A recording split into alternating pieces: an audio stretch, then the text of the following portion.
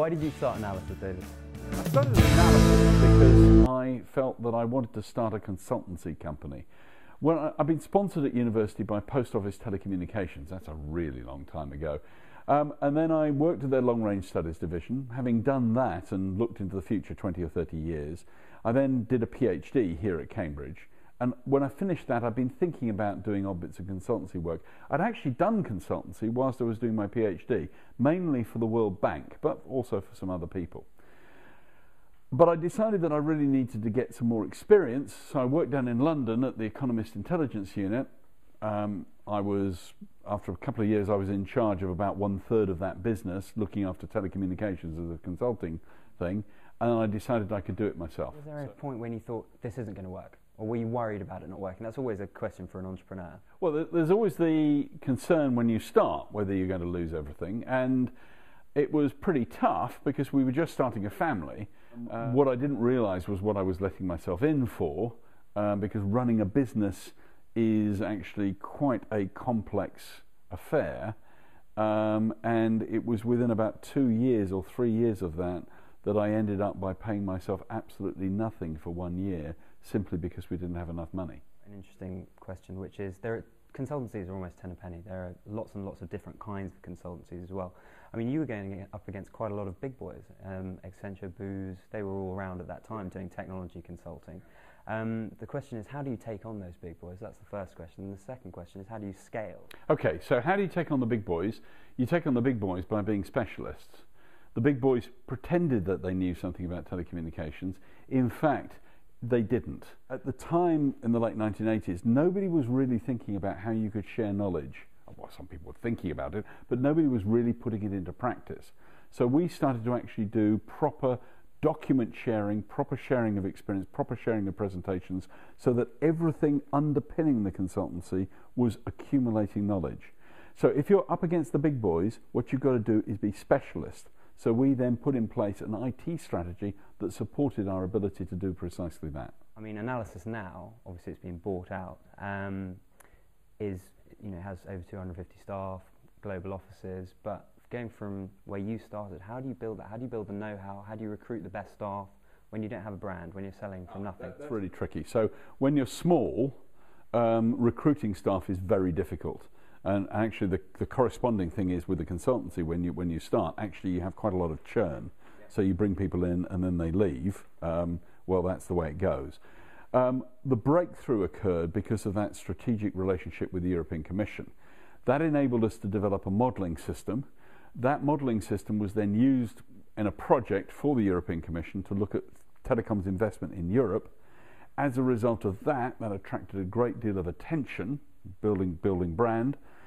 Then we got a new chairman in, a chap called John King, who used to be one of the board directors of BT. His Rolodex and the fact that he joined the company gave everybody confidence. And then what we saw is this growth in Analysys during the 1990s. It began about 91, 92. We were still growing at 30% a year, but 91, 92 we'd grown in scale. Remember, we had the IT systems underpinning this, so we could scale. And then during the 1990s, we basically transferred everything over to the web. All the processes, all the systems were then integrated, and we had the brand and the presence in the market. And then, well, through the end of the 1990s, it was just making hay. Initially, it wasn't such a high margin approach. It wasn't such a lucrative piece of business initially, was it? Or was it? For the European Commission, that big modelling project about investment lost us nearly as much money as we got from the European Commission when you worked out how much it cost to do. But and I still remember going to pitch for that business, sitting in a small aeroplane, having flown from Stansted Airport. At that point was just a hut, in high winds for over 40 knots, and the aeroplane touching down at Brussels Airport and wobbling around, and the wings nearly touching the tarmac as the pilot attempted to control. And we had gone in gale force winds over to Brussels to try and win that contract because we knew it was the turning point for the company. And we put everything into that, and it paid off in spades, because after that, once we had accepted that we did the loss, it was a dreadfully stressful time. But once we'd done that, it was the entry point to every telecom operator in Europe. But is that a gut feeling? Do you know that's going to happen, or you sense that's going to happen? An entrepreneur absolutely has to have a sense of strategy. You need to know what the next 5 or 10 years is going to look like.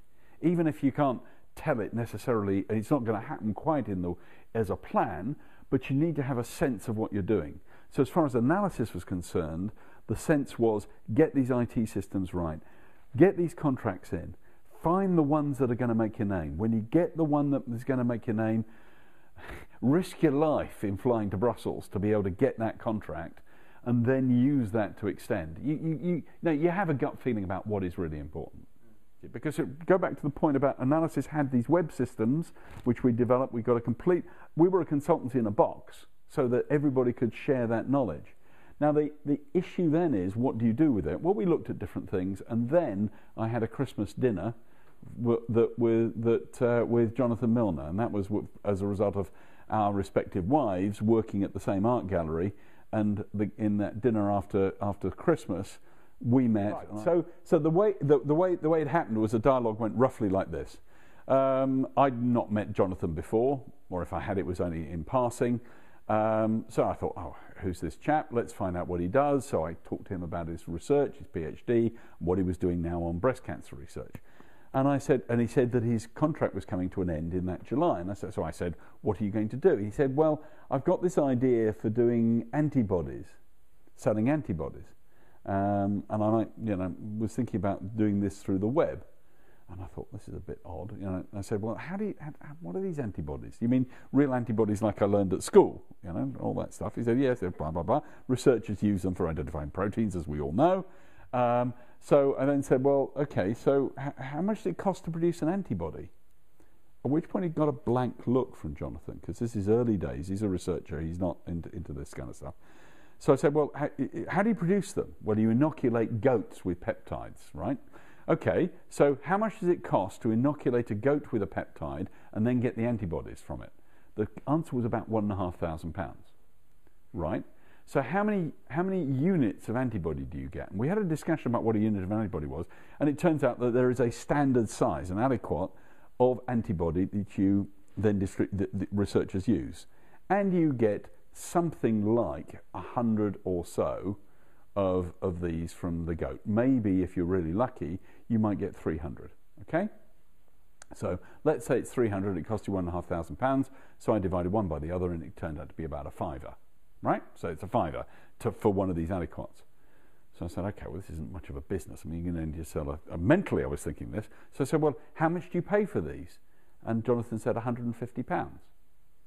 Now, I thought, the margin between £5 to make it and £150 to sell it was good enough to get some interest.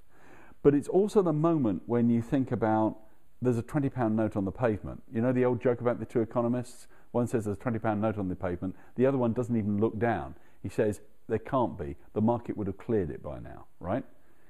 I thought, why is this £20 note lying on the pavement? So I said, but there must be a problem. You can't ship these between laboratories because there's something dangerous about them. And Jonathan said, oh no, you can put them in the post and they'll survive 3 or 4 days. And I went, holy cow, we have a business. That was the moment. So Analysys had basically agreed to build the website for a stake in the equity, but they could ask for the cash back at any point. And that's exactly what they did at the worst possible moment. It was when, of course, the markets were in meltdown. They needed the cash. I was wholly conflicted at this point, and as even though I was founder of the company and nominally in control, you don't exercise that control when there are conflicts of interest like that, because you have to let your colleagues sort this out and make sure that you've got a distance. So I had to allow these guys to go ahead and call the cash in. And that's what they did, and that was the point at which Abcam nearly went bankrupt, because if it didn't have the resources to pay it. So I then went to my pension fund, and I used my pension fund to bail out Abcam, and that's why Abcam is still around. You must have really believed in Jonathan, obviously, and his vision. Yeah, I backed Jonathan all the way. Jonathan, as I said to him very early on, I back people who can walk through walls. Jonathan can walk through walls. That's what I was backing.